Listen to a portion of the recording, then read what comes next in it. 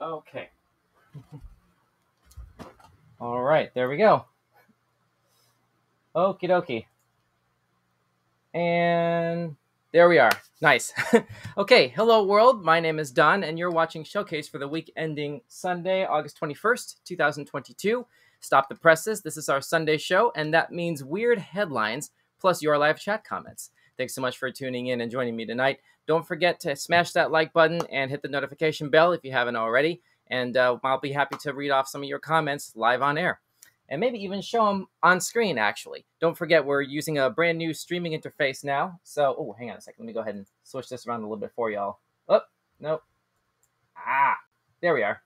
Oh, well. Instagram feed is a little bit all over the place right now. Sorry about that. Oh, well. Anyway, we'll just leave this here for now. So like I was saying, we have a brand new streaming interface tonight. We're still sort of ironing out the kinks with it. But basically, we're able to stream on YouTube, Instagram, Facebook, Twitch, and Twitter all at the same time. Comment to us from anywhere, and we'll be able to show it on screen. And we're also trying to push out a new simplified website here, a little mini site, basically, while our main page is being put together. Linktree, linktr.ee/weekend showcase. You can check out all of our content from the past year, basically. Our live streams right now, where you can pick up the live stream there, the Twitch version, and a podcast and a contact us form. All sorts of cool stuff is on that. So that's at Linktree. The link is scrolling at the bottom of the screen right now. If you want to go ahead and take a closer look at that as we go on. So let's go ahead and get started with some weird news headlines. You ready to get started? Let's go. So first item on the docket tonight, we have from the Mirror, mirror.co.uk. Here we are. A hungover woman finds herself on Google Maps and gets compared to Ozzy Osbourne. Okay, this system is not cooperating. There we go. So this is one of those things where you ever have one of those sort of circumstances where like you go out to like enjoy the nightlife on the weekend. You've had a long, rough week at the office, let's say, and you want to try to relax, decompress, whatever, and one thing leads to another. Next thing you know, it's the next morning. What on earth happened last night? And then come to find out you can find yourself on Google. Google knows where you were. It's like, I can imagine the anxiety that must hit in waves with, oh my God, what did I do last night? How much information about me is stored in the cloud? How much photographic evidence? You know what I'm saying? I can imagine that can be really nerve-wracking depending on where you went the previous night. Here we go. This is posted by the Mirror about 2 days ago. Sorry, 3 days ago. Sorry. Wow, it's my first time counting. I'll get the hang of it one day. So this is the story. Starts off: if you're feeling hungover after one too many the night before, the last thing you need is any public attention, particularly if your physical state is reflected in your rather disheveled appearance. We've all been there, feeling fragile with a sore head, wanting to curl up on the sofa with a takeaway, blah, blah, blah, blah, blah. Let me just skip ahead a little bit here. After curiously browsing on Google Maps one day, the young woman, who posts under the handle at xmandahx, XMANDAHX on TikTok, stumbled across multiple photos of herself on the platform. Posting the hilarious snaps onto TikTok, she admits to being hungover when the satellite images were taken, and it's safe to say she wasn't prepared to be photographed. The photos show the woman wearing a lilac-colored tracksuit paired with fluffy slippers and socks, a signature outfit for anyone battling a hangover. Standing outside of the street, the TikTok user looks rather sheepish while holding a carrier bag full of food, as the caption on the clip reads, quote, "Finding myself on Google Maps collecting a takeaway," end quote. Wow. Yeah, that's, this is broad daylight, though. I don't know what to make of this, honestly, because it's like one of those things where, like I was saying a moment ago, if this is just the sort of thing that happens sort of late at night, that's one thing. But I don't know how rough your previous night had to have been to have like your in a daze-ness, basically, sort of bleed over into the following morning. You know what I'm saying? I don't know about that. Anyway, what's the craziest sort of night before story that y'all can remember, like this far removed from it? Like, hey, post a comment and maybe share a little bit of the story within reason, if you feel like it, and we can show it on screen and maybe develop a little back and forth on it a little bit. We'll see. I don't know, but anyway, let's move on. Next topic. We're just going to roll through this as quickly as possible here. This next topic is from Associated Press. Monkey business behind 911 call from California Zoo. This is from Associated Press, published 4 days ago, August 17. I remember seeing something about this on Instagram actually the other day. I didn't really read too much far into it, but too much farther into it, I should say. But hey, let's take a closer look here. This is, okay, the San Luis Obispo County Sheriff's Office believes it was a little capuchin monkey that called 911 from a zoo last Saturday night. Help, I'm all out of bananas! Like, I can imagine that's probably what that was. The call disconnected and dispatchers tried to call and text back. Well, obviously, like, the monkey can't talk. That's just, I'm just joking. Anyway, the call disconnected and dispatchers tried to call and text back, but there was no response, so deputies were sent to investigate, the office said in a social media post. The address turned out to be the Zoo to You near Paso Robles. Probably pronouncing that wrong, sorry. But the deputies found that no one there made the call. They finally deduced that a capuchin monkey named Route, Route, depending on your regional dialect, I guess that pronunciation can go either way, had apparently picked up the zoo's cell phone, which was in a golf cart used to move about the property. The office's post said, quote, "We're told capuchin monkeys are very inquisitive and will grab anything and everything and just start pushing buttons." Well, hey, good grief. I guess it was either pocket or deliberately, well, not deliberately, but accidentally dial 911 or generate a lot of really expensive in-app microtransaction payments on like whatever games were installed on the phone, because there had to have been something like Candy Crush, I don't know, Bejeweled. Do people still play Bejeweled? I don't know. Like installed on the phone, and those things are prone to microtransactions, and unless you have some very specific purchase safeguards in place, like a PIN on your account, yeah, unauthorized purchases can happen, and it's not going to be enough to just say, hey, a monkey paid for that in my name while I was at work and I had my back turned. I don't think that's really going to fly. But anyway, hey, crazier things have happened, I guess, and apparently this actually made national news. So there you go. Anyway, once again, you're watching Weekend Showcase Weird News Live. Thanks so much for tuning in on YouTube, Facebook, Twitch, Instagram, or Twitter at Weekend Showcase. Thanks so much for tuning in, spending a little time with me. My name is Don. Feel free to drop a comment, drop a like, and we'll be happy to post some of your comments live on air. Like, here's something from Brain Spaz. Even a monkey can figure out how to use a cell phone, sort of. Pretty funny. He played with it for a second, then ran from the scene of his crime, LOL. Yeah, that's probably that's a slightly funnier way to phrase that, I gotta say. Thanks, Brain Spaz, for the feedback. Let's move on. Next item on the docket. This is from CBS News. We're rolling right along here. This was posted yesterday. Report: Ethiopian Airlines pilots fell asleep during a flight and missed their landing. Oh my God, this could easily have gone the other way. 2 pilots for Ethiopian Airlines fell asleep and missed their landing while flying from Sudan to Ethiopia on Monday, according to a report from aviation news site Aviation Herald. Passenger flight ET-343, a Boeing 737-800, was traveling from Khartoum to Addis Ababa when the pilots nodded off and flew past the runway, continuing their route. Air traffic control tried to contact the pilots multiple times but could not get a hold of them. When the pilots flew past the landing point, autopilot disengaged, sending an alarm that woke them up. This is according to Aviation Herald. Wow.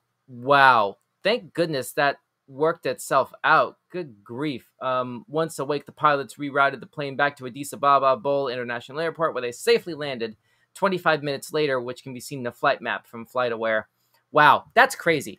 I feel like there should be an earlier warning system for that sort of thing than the autopilot sort of realizing, holy crap, we overshot.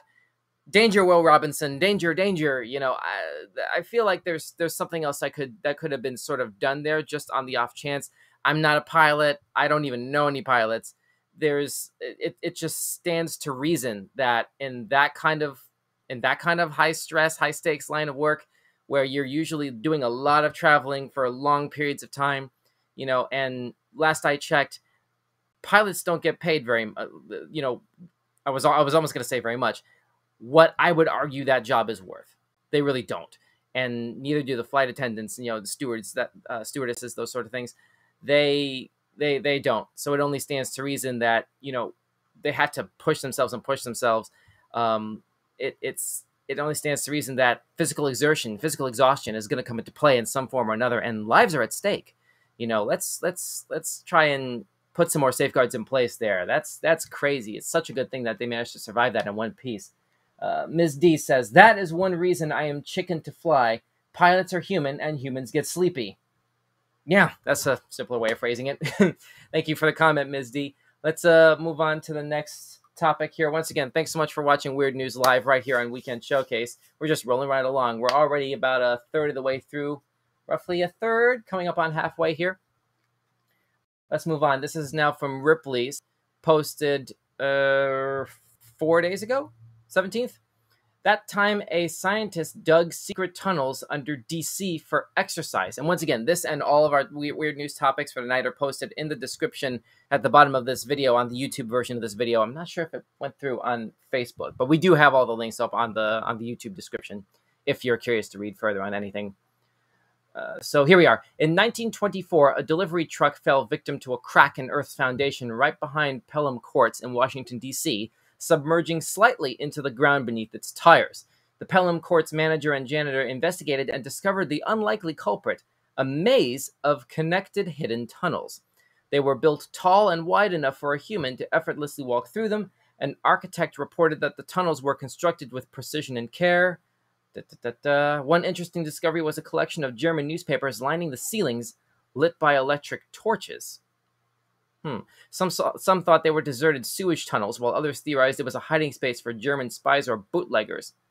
I don't know why there would be sewage tunnels. Like, who would build underground tunnels transporting sewage, but then line the inside of it on the ceiling with newspapers? Like, what would be the purpose of that? I don't understand what that would be for exactly. If anybody has any suggestions or theories or ideas on that, drop it in the comments feed. Shoot, I'm curious about what y'all think about this. This is that was weird. Let me see. So okay, here we are. This is, I guess they found the actual reasoning behind this. Harrison Dyer, a former Smithsonian Institute entomologist, took full responsibility after he had his fun hearing what people had to say about these mysterious tunnels. All right, I guess I should have waited a little bit longer for y'all to type your theories in this before reading it farther through. See, this is what happens when this is live, and I've never pre-screened any of these, so it's like, yeah, I could have read ahead and found out there was a little bit, they actually went ahead and provided the answer for that mystery, but anyway, his reason for the secret passageways: it was as simple as exercise. He looked at tunnel digging as not only a hobby, but a way to get his body up and moving after work. He admitted to working on these tunnels for upwards of 10 years, from 1906 to 1916. Wow, that's crazy. Okay, so this looks like the sort of thing that maybe should be used as a location for the third National Treasure movie, perhaps, which is in planning stages right now. If I remember right, they're wrapping up, if not having already finished right now, principal photography for the National Treasure series that's actually coming to Disney Plus. There's a spin-off TV series that's going directly to streaming there, and there is a third movie that's being actively worked on right now. This just looks like something that would be perfect within that franchise in some form or fashion. I don't know, but that's just me. What about y'all? Are you looking forward to another National Treasure thing? Have y'all seen those movies? Well, would you explore a tunnel like this, with absolutely no real indication necessarily that there aren't any like indigenous, animals or critters that might be using those tunnels as a habitat? I don't know, because that's what would throw me off, basically. Like, I am not the exploratory type to just crawl down in a tunnel like that and go exploring at random like that. I don't know. I'm gonna swipe left on that whole idea. You know what I'm saying? But I don't know. Anyway, that's just me. Let's move on. We're rolling through the list of weird news topics here. We have 1, 2, 3, 4, 5, 6, 7, 8 left before the top of the hour. We're doing weird news reactions and commentary feedback right now live on Weekend Showcase. Thanks so much for tuning in on YouTube or Facebook, Twitter, basically everywhere right now, Twitch. Feel free to hit the like button, smash that notification bell, and shoot us a comment in the live chat, and we can put it on air. I mean, waiting to get some feedback from y'all. Don't be a stranger. Don't be shy. I won't bite. Let's go ahead and move on. Next topic on the docket here. This is going back over to the Mirror. Furious woman angrily demands mom cut off her tattoo because she copied the design. Okay. Interesting. This was posted 4 days ago. Let's see. Choosing a tattoo is a lifelong commitment, as the design you decide on stays etched on your skin forever. Many of those who are eager to get inked up will agonize for months or even years over the perfect placement and style in order to create something that is unique and special to them. Yeah, I can totally see that. And I've talked with people who have tattoos before about this sort of thing. Like, it's a serious commitment. That's not to be taken lightly. Let's see. It's a Oh, yeah. Others are less worried about the originality of their design and take inspiration from other tattoos and artists' work. It's a controversial topic in the world of tattooing, as spats can unfold over copycat designs and rip-offs of original works. Okay, so Charlie Buckham, a 23-year-old beautician from Gateshead, Tyne Wear, I don't know where that is, recently shared a picture of herself with her tattoo on show. She was stunned at the vile stream of Facebook messages that followed, all sent from someone called Evie. The young woman quickly spotted that she was friends with Evie on Facebook, but this was merely down to them being from the same area rather than an actual friendship. Furious Evie branded Charlie as an unoriginal copycat before resorting to insults about her appearance, calling her names that I'm not going to repeat on this stream, and claiming that she ruined the tattoo. Charlie was honest about the inspiration behind her tattoo and admits to getting the ink after seeing the design shared by Evie's tattoo artist on Facebook.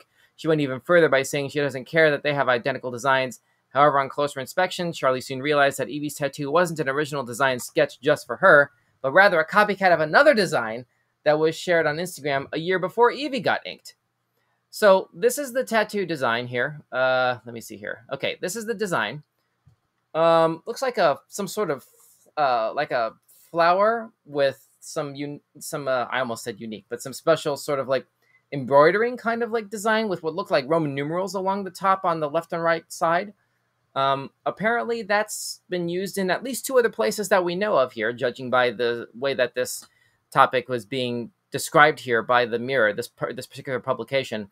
It's really unnerving when, you know, tattoo culture starts taking these negative turns, but it stands to reason that at some point it probably would, depending on the personalities involved, depending on who comes across photographic evidence of somebody else using their design, and especially if somebody winds up basically plagiarizing that design, and the design had some sort of deep personal significance to the previous person who the design was for, or maybe even meant for. You know, if the design is meant to be in a reference to, say, a family member or a friend, or maybe a child, somebody who maybe even died, you know, and or maybe just something a little bit less significant in emotional resonance, like an autograph. Like some people sometimes get tattoos of famous people's autographs. You know, like I've seen some instances of people doing that and having that tattooed on their body, like permanently, basically. I guess because that's just how deep their fandom goes. I mean, that's more power to you. It's your body, it's your business. And presumably if it's like if it's an autograph from somebody else, presumably you got permission to do that. But I don't, yeah, this always sort of like irks me when we see instances of people sort of taking that level of territorialism to an unnecessary type of extreme. You know, it can happen. It does happen. It's really unfortunate when it does. But I mean, I don't know. What those of you who are watching, do you have any tattoos? What are your favorite tattoos? Have you gotten any such comments and judgment and shade thrown at you from other people from the tattoos that you've gotten and shared on social media? I mean, how widespread is this sort of thing? Share your comments, share your experiences, and let us know in the comments. We might be able to put it on the air here. Let's move on. Next item on the docket is from Huffington Post. And once again, thanks so much for watching Weird News. Hit that like button and the subscription button and the notification bell if you haven't already. We're really trying to grow this brand up and really try to build a community around this stuff here. Oh, here we go. This is from Brain Spaz. No tats for me, not that brave. I mean, hey, I'm with you. I don't have any ink or piercings, so that's all well above my pay grade, personally. But thanks for the feedback, Brain Spaz. What about anybody else who's watching? Do you have any other feedback on that or any other topics for tonight? Feel free to post it in the chat, and we can put it up on the air. Next item is from Huffington Post. Car thief who hid from police inside giant teddy bear learns his fate. This is posted, Oh, goodness. 10 days ago?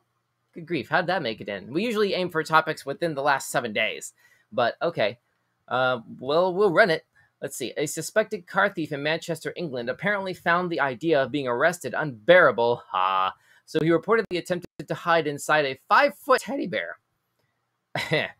Spoiler alert, Joshua Dobson's attempt at being a master of disguise didn't work, and now he will have to see if he can bear time behind bars.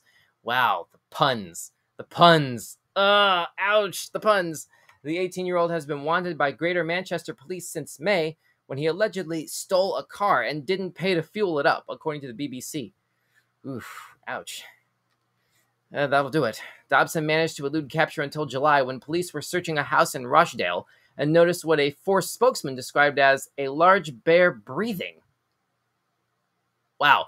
Dobson was taken into custody and charged with the alleged crimes. He was sentenced to 9 months in a young offenders institution last week, according to the Metro.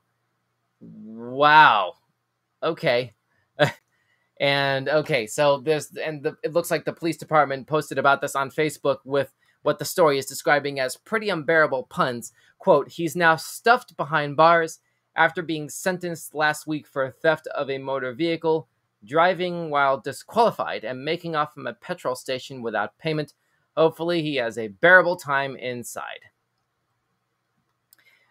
Rimshot. If we had our Stream Deck route working properly right now, there would be a good amount of rimshot sound effects right there. But anyway, I'm surprised that this is like, what kind of, how much did he have to sort of squeeze himself into this bear in order to hide like that? Good grief. I'm trying to wrap my mind around like how much of a contortionist one would have to be in order to physically hide inside a 5-foot bear, you know?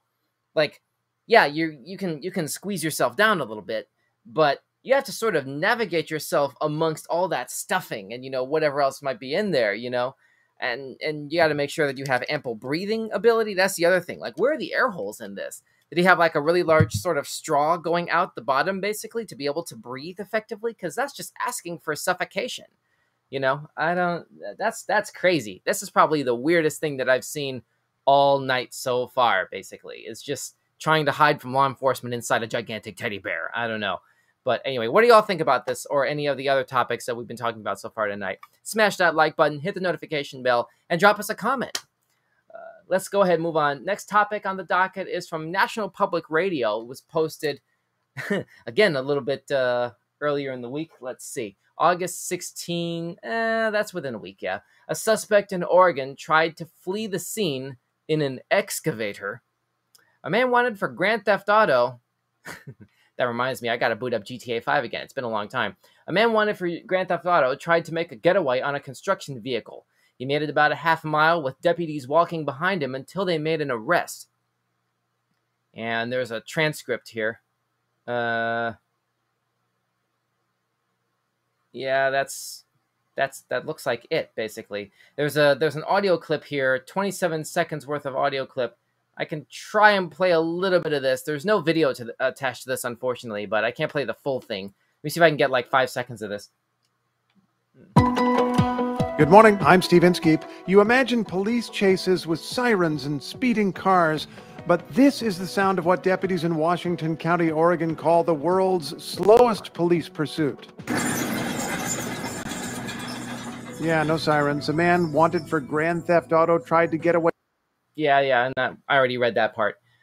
That was a weird sort of sound effect. Did y'all hear that? There was a weird sort of like, it was almost like a gentler sounding fingernails on a chalkboard kind of sound effect. I'm not sure if that was basically due to the quality of the audio that was attached to this piece, but I don't know. That was that was a bit much there. I guess that's just supposed to be the sound of the construction equipment in particular, maybe. I guess I don't know. That was weird.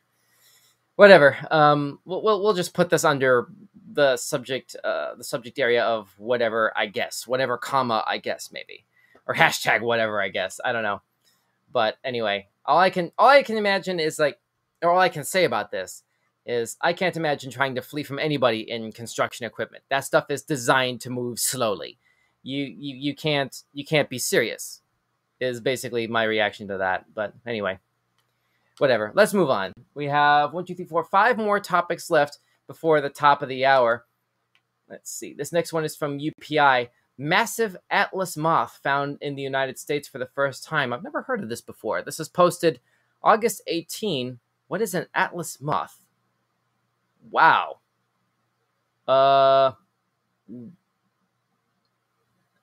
Okay. I don't know that I would use my hand for a size comparison. If that's really supposed to be... Okay, wait a minute. Unless he happened to catch this photograph at the exact moment that the moth was sort of flying above his hand, like Michael Keaton's Batwing plane in Batman '89, like when it flies up and sort of forms like a bat signal juxtaposed against the moon just above the cloud line. I don't know if y'all saw that movie, but that's what this looks like to me. Unless the moth did a Michael Keaton and flew above the clouds in front of the moon like that, but like in front of his building, you can't use your hand as a size comparison point for something like this. You know, it's just the depth of field. You know, it's lines converge toward a singular point in the horizon. We have depth. You know, I don't know. That's kind of what strikes me as sort of the obvious sort of conclusion to draw about that. That's not an accurate sort of thing to do there. Let's see. The department said a University of Washington professor snapped photos when he spotted the gargantuan moth perched on the exterior wall of his Bellevue garage July 7, and state officials examined the photos and confirmed the insect was an Atlas moth, one of the world's largest species of moth. Atlas moths are native to the tropics and have never been documented in the United States. Sven Spitziger, the Agriculture Department's managing entomologist, said in a news release, quote, "This is a gee whiz type of insect because it is so large. Even if you aren't on the lookout for insects, this is the type that people get their phones out and take a picture of. They are that striking," end quote. Researchers said they are now trying to determine if the moth is part of a population in Washington. They're asking anyone who spots a similar insect to report it to pestprogram@agr.wa.gov. What's the craziest insect that you've come across, basically, that you hopefully have some photographic evidence of? I don't know, hopefully. And also, hopefully, you didn't get stung by it. I don't know, because you would have to get pretty close to get that photo. But anyway, hey, what do you got? You got any stories? Shoot us a little message about it in the live chat. And don't forget to smash that like button and the notification bell. And if you want to go ahead and do a submission into this program as well, the pest program email address that these researchers are trying to collect information about, the email address is posted in the story, and the link to the story is, as usual, in the description down below at the bottom of this video over on YouTube. So, again, I don't know if the description information made it all the way over to the other platforms, because there's a lot of it. We post a lot of information about all the topics that we cover, but it's definitely all on YouTube, which is they're available for you at your convenience. So you're welcome. No need to say it. It's okay. You're welcome. This is from Brain Spaz. Dang, that's a big moth. That would really creep me out. Yeah, definitely not an insect fan necessarily. Brain Spaz. Noted. Noted and understood there. It's this would definitely throw me off. And I wouldn't even, honestly, I wouldn't even take out my phone for that, at least from that distance. Like if I could get clear to the other side of the driveway before I take that picture and like take it, but without it being so grainy and low resolution because of the distance, you know, that it wasn't worth taking the picture in the first place. If I could do that, I would happily do that. Otherwise, yeah, I'm just gonna go ahead and bounce, most likely. It's funny that we're talking about this tonight, because actually, I think it was like yesterday or the day before, a dragonfly landed on the antenna of my car, and like I actually took a picture of it, but you know, I was basically right next to it, but it's a dragonfly. I know it's not fatal. I know that like the dragonflies who live in my area, like they're not that big of a deal, but this is different. This is taking up practically like a whole window of your house in terms of size, it looks like. So I don't know. That's a bit much for me. I'm gonna put that under above my pay grade, basically. I think is the right way to categorize that. Anyway, let's move on. Next item on the docket, we have this and 3 others. We're at the little bit past the bottom of the hour right now. This is from UPI. Texas dad wrangles alligator before daughter's first day of school. Wow. Yeah, that'll do it. That'll do it, man. That's one way to hunt a crocodile, I guess. You know, since the real crocodile, the main crocodile hunter, unfortunately had long since passed away many years ago. This is posted August 17.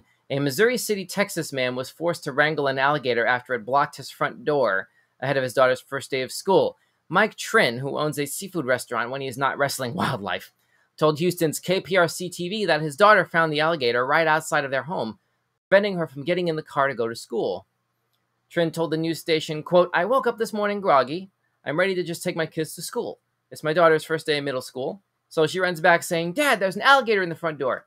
I'm thinking she's joking, not wanting to go to school. I say, 'Just stop. We're going to school today. Just stop it.'" End quote. Upon further investigation, though, Trin found his daughter was telling the truth. There was indeed a large alligator laying on their driveway. Trin called multiple wildlife rescue facilities, but none of them were able to make it out to tend to the alligator, he said.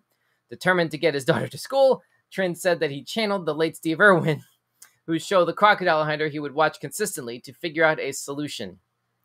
Knowing that covering the alligator's eyes would help calm it down, Trin threw a towel over the animal's head. Wow, I didn't know that. But then I barely watched that show. So, wow, He said, first one, quote, "First one missed, second one kind of a miss, and you could see the alligator was angry. Its mouth was open," end quote. Wow. Following this, he was able to get around the alligators to get his daughter to school, but when he returned home, the creature was still there. Trin then held the alligator's mouth closed while his other daughter, just 19 years old, taped the reptile's powerful jaws closed with duct tape. Trin and a friend then drove the alligator to a nearby pond and released it into the wild. Okay, so there you go. It doesn't look like there's anything else there in terms of injury for either the alligator or the people involved. So that's definitely a positive right there. Good grief. Yeah, that's crazy. According to the Texas Parks and Wildlife Department, the American alligator is a commonly found reptile in the state. Yeah, I commonly think of Florida, and I'm sure most people do when it comes to the idea of where are gators commonly found. Like, nobody's going to think of Texas. Like, if you were to go ahead and do a Family Feud survey, Steve Harvey's going to turn that thing around. Number one answer is going to be Florida. We all know this. But Texas, I don't know. Do we have any audience members out there from Texas who maybe have seen this sort of thing before, who can corroborate this piece of information?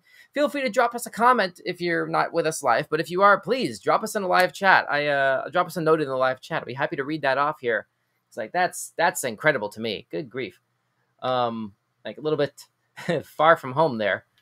Or, well, I guess at an alternative home, really, if you want to be, I guess, technically correct about it, since apparently there's an indigenous alligator population in Texas that was beyond me to know beforehand. Good grief. Anyway, let's move on. Next item on the docket. This is from the Mirror.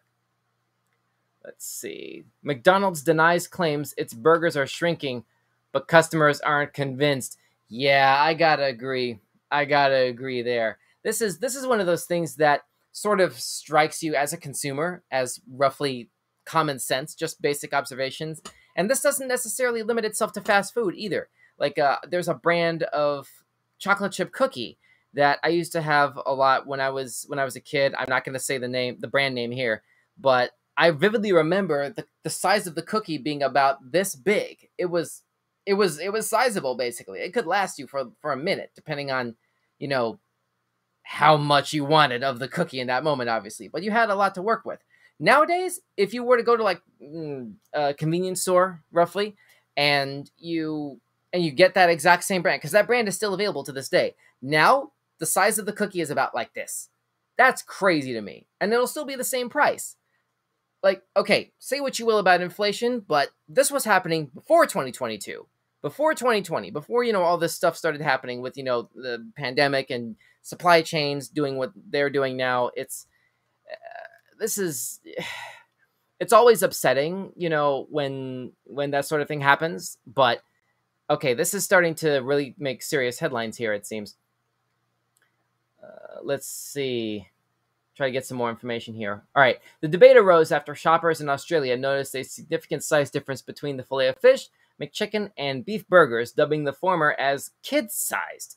Taking to Facebook to reveal their findings, one commenter said, "Have McDonald's Filet-O-Fish always been this small? I don't remember it being mini kid-sized like this." Others chimed in to agree with the claim, giving further examples of disappointing portion sizes. One Facebook user responded, quote, "Just like the quarter pounder got its name as it was a quarter pound of beef, it's barely that now," end quote. Another added, quote, "Inflated price, ... deflated goods," end quote. That's very well said, to be honest. The super small burgers have been scrutinized carefully by consumers, with many claiming that the patty itself has got thinner. One person claimed, quote, "We had Big Macs last week. Not only have the buns shrunk, but the meat patties were so thin we could see literally through them. Was as if they had sliced them in half." Good grief. Wow. Yeah, this is one of those things where, like, good grief. There's really no other way to characterize it other than what I just read off and then what I said at the beginning, quite frankly. Because it's like, you want value for your money, right? And you know what you've ordered. We've all had, most people, by the time they are old enough to make their own order at like one of these fast food places, they know what they like, they know what they don't like, they know what they're going there for, and they know what's in a name. You can't go around calling something a quarter pounder if it's not a quarter pound. I don't know. This is like, this is one of those things where, oh, hold on. Here's Ms. D. "Everything is getting smaller and costing more. Yes, fish burgers are definitely smaller." Yeah, I'm gonna have to take your word for it. I don't generally eat filet of fish. I haven't really paid that much attention to that part of their menu. Talking about McDonald's in particular, but yeah, we've all gone to various fast food places. I don't want to single them out too much here, more than I already have to by reading this off. But it's like, at what point do you change the name? That's what I'm really trying to talk about here. At what point does it just become straight up false advertising when the portion sizes for the same value or for the same cost to the consumer, they get smaller and smaller over time to the point where the customer base itself can actually point it out, do a size comparison on social media, and take you to task as a company, as a corporation, for charging them the same amount of money anyway? You may as well at the very least change the name if there's just no going back. If this is the new normal, be transparent and honest about it. People are still going to buy burgers. People are going to still buy their filet of fish. People are going to still get what they're going to get. But at least don't be disingenuous about it. You know? I think we can all, wherever you stand on the spectrum between consumer and producer, I'm pretty sure we can all agree to that. We all want our money's worth, and we don't want to be misled about what our money is worth. You know? I don't know. This just seems common sense to me. What do you think about this? Smash that like button, hit the notification bell, and drop us a chat. You know how it is. You know what we do. We have 2 topics left here before we go ahead and wrap this up here. Let's see. This next one is from Huffington Post. Papa John's launched a weird new craving, and pizza lovers aren't having it. The new menu strips Papa John's pizza of one key ingredient. This was posted on HuffPost about 4 days ago.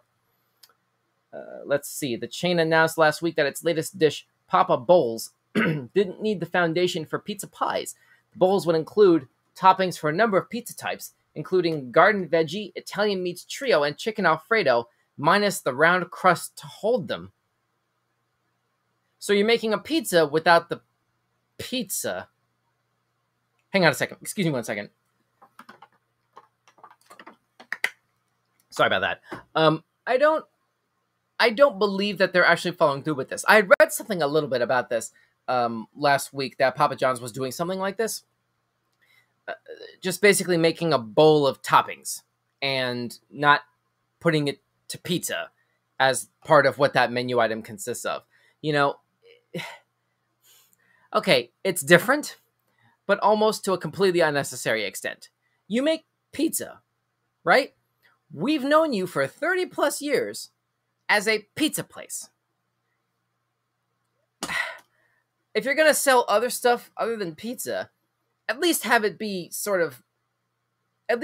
pizza adjacent, in the sense of like be other Italian food. You know, like some pizza. I think it was Domino's was the last time I got one of these from there. They had a bowl of, or a platter, like a big foil tray. That's what I'm trying to say. It's a tray of, I'm trying to remember. I think it was lasagna. I may be remembering wrong. It's been years. But they had stuff other than pizza or breadsticks, and it was at least Italian food adjacent, you know, so it didn't feel that much out of the norm to order something like that from what is otherwise a pizza exclusive menu, from what is otherwise a pretty much pizza only establishment, or at least as far as the public perception of it. This is this is nuts. This is nuts, guys. I don't know. This is okay. Scott Rodriguez, the chain's senior vice president of strategy and product innovation, says, "Quote: Our signature crust continues to be a beloved favorite, but we know that sometimes customers crave something different." End quote. Yeah, but like, you're taking all the fun out of the pizza. I mean, if you're gonna do something like, okay, remember when stuffed crust pizza first came out? Remember when some of those commercials would come out advertising the appeal of going with the stuffed crust route as opposed to the regularly designed pizza, and you could justify it by taking the pizza crust and sort of like eating it backwards. Remember, that's how they marketed it. You could eat the pizza backwards, and it was different. But hang on, here's a Becca Cardenas. Hey, I work at Domino's. There's pasta, salad, and chicken products. You probably had pasta, lol. Yeah, pasta. That sounds about right. Thank you for that, Becca. I didn't know. Nice, you work at Domino's. Yeah, thank you for that inside information there, Becca. Really appreciate the comment and the like. Yeah, it's. I've never had a salad from Domino's, or from any pizza place while I'm at it. But yeah, the pasta was good. But again, that was years ago. Hopefully it's still good. I don't know. Might have to try that again sometime, maybe. I don't know. But moving on. Trying very carefully not to do hard endorsements. But anyway. But yeah, like I was saying, if you want to do something different, don't take the fun. My humble opinion is, don't take the fun out of eating pizza. Don't take the fun out of eating Italian. I don't know. I don't like the idea of getting a whole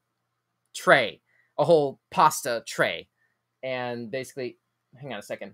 Becca once again saying there's no such thing as funless pizza. But Becca, like, this is, it's not even pizza anymore. Like, we're talking about Papa John's is doing. Wait a minute, did we do this? Yeah, Papa Bowls. I don't have a picture. I don't have a picture, unfortunately, in front of this right now. But maybe this is something. Hang on, let me try and put this up here in this tab. Maybe there's a picture in front of this here. Yeah, here we are. Okay, so these are the new pizza bowls that they're putting up now. Like, they took all of the discernible sort of visual characteristics of what a pizza is, and just put it in a bowl. Just put it in a tray, like a pasta tray, ordinarily. Why even go to the pizza place at that point? I don't know. Brainspat saying pizza without the pizza bread / crust is not pizza. Thank you. That's where I'm at. I don't know. This is just me. What do y'all think about this? Like, feel free to drop some other thoughts in the comments feed. Like, was this? Would you go get something that was this much not pizza from a pizza place and pay pizza cost theoretically for what is not pizza? I don't know. I sound like Andy Rooney right now, basically, like doing a tirade at the end of 60 Minutes back in the day. But I don't know. Let's move on. This topic is actually making me hungry. I gotta have dinner after I wrap this show up anyway. Let's move on. We have one more topic before we wrap up for the night here. Let's see. This is again from Huffington Post. Seal bursts into home through pet flap and temporarily ousts the family cat. This was posted yesterday on Huffington Post. Okay. So let's see. Phil Ross of Mount Maunganui. I'm not really sure how to pronounce this word. Hang on a second. I don't know if y'all can see this. Maunganui. Maunganui. Okay. Told The Guardian that his family found a young fur seal inside their house Wednesday morning, exploring different rooms and lounging on the couch. Ross, who coincidentally is a marine biologist, was not home when the seal was discovered. His wife Jen had left for about an hour to go to the gym and stumbled across the surprising visitor when she came back. The big joke is that this is really the only family emergency where it would be useful to have a marine biologist in the house, Ross told Guardian. I really missed my time to shine.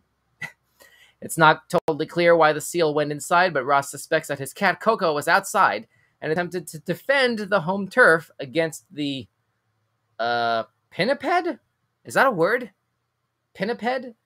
Pinniped? Anyone who's watching, feel free to look that up and post the definition in the live chat here. I'm curious about the definition of that word, pinniped. Let's see. Ross continued, quote, obviously the seal wasn't as intimidated as some dogs are, so Coco must have bolted around the side of the house into the cat flap, and the seal must have followed her, end quote. Let's see. Do we have a video from this anywhere? Well, there's photos on Facebook. I don't know if this is going to actually reveal that without demanding that we log in. Oh, here we go. There's something here. Let's see. Here we are. Wow. Yep, that's HSIC, head seal in charge, I think is the acronym for that. Good grief. What do you do? What does a seal do when it finds its way into your house like this and the cat can't really do much to defend the property? Whatever the seal wants, pretty much, I think is the interpretation of that joke to use. I think roughly. I'm trying to remember how that original joke goes about like a 500-pound gorilla or something like that was originally the subject material for that punchline originally. But anyway, I don't know. I'm trying to sort of make it contextually relevant from here, but that's the best I got for this anyway. And this Salem over here ain't having it. This black cat. Yeah. Oh man, that's hilarious. That's hilarious right there, I gotta say. But anyway, let me see. Did we have any information about... Okay, so Ross told Fox TV stations, quote, it's really common for young seals to end up on unusual bits of coastline at this time of year. The young ones are starting to get weaned, going out on their own, and like most teenagers, can make bad decisions about where they end up. I see. So, yeah, that'll explain that. I can't imagine reacting what my reaction would be to a wild animal like that. First of all, I don't live close enough to water for that sort of thing to happen, but this is like, I can't imagine my reaction to that other than, holy crap, where's my cell phone? I got to call animal control. Like, how do we get this thing back to its natural habitat as quickly and peacefully as possible? And please don't break any of my stuff. I don't know. But anyway, that's just my immediate reaction to that. Oh, Ms. D with the definition. Thank you very much, Ms. D. Pinniped means a carnivorous aquatic mammal of the order Pinnipedia, such as a seal or walrus. I did not know that. Thank you for the definition, Ms. D, and thank you for the like and the sub, which obviously would have to have happened beforehand. Ms. D is a regular here on this channel and the comments feed. Thanks so much for that. And that's basically gonna wrap up the show for the most part for tonight. We've talked about a lot of different topics tonight. Good grief. What was your favorite topic tonight? I was most I think my favorite tonight has to be a toss up, quite frankly, between the seal topic, the last one that we just talked about, and the burglar who tried to hide in the gigantic 5-foot the teddy bear. The burglar who tried the criminal who tried to hide in the teddy bear but got busted anyway because the teddy bear was seen breathing. Like, really? Like, I don't know how long you expect to be able to hide from law enforcement in that, but dude, ugh. Anyway, whatever. That's a wrap for this week's headlines. Those are my favorite topics tonight. What was yours? What was your favorite tonight? Drop a comment down below to continue the convo. Feel free to visit us at Weekend Showcase on all major social media platforms, or hit us up at Linktree, linktr.ee/Weekend Showcase, like in the description, to see it all in one place. And we will see you right here this coming Friday at 8:30 p.m. Eastern, 5:30 Pacific for another brand new trailer reaction show right here on Weekend Showcase. We have a comment from Brain Spaz. I like the funny one about the crook trying to escape in a slow tractor. Yeah, I wish we had a video for that. We couldn't have a video for that, unfortunately, but like, it's one of those things where I imagine it was probably something like, I I don't know if y'all saw the movie Monsters University. There was that Pixar movie. I think Disney Plus still has it. The post-credits scene on that has this slug character who was always late for class, and he was like running and running and running, but he's a slug, so he's running like this at this exact pace. And it's like I can completely imagine, the crook trying to get away using the construction equipment, and it basically being at that pace. And the officers are like, "You can't possibly be serious, trying to get away from law enforcement right now. This is this trying to lead us on a slow speed chase using construction equipment. Seriously? Come on, step out of the steam shovel, whatever it was. I forgot whatever what the type of construction equipment that was. But anyway, whatever. Anyway, that's about it. That's all we got for tonight. Once again, thank you for tuning into Weekend Showcase Weird News Live. My name is Don. I hope to see you on this coming Friday, 8:30 Eastern, 5:30 Pacific for another weird news, for another trailer reaction show. Hope to see you then. For now, please be safe. I hope you had a great weekend. Showcase you later. Have a good night. Later.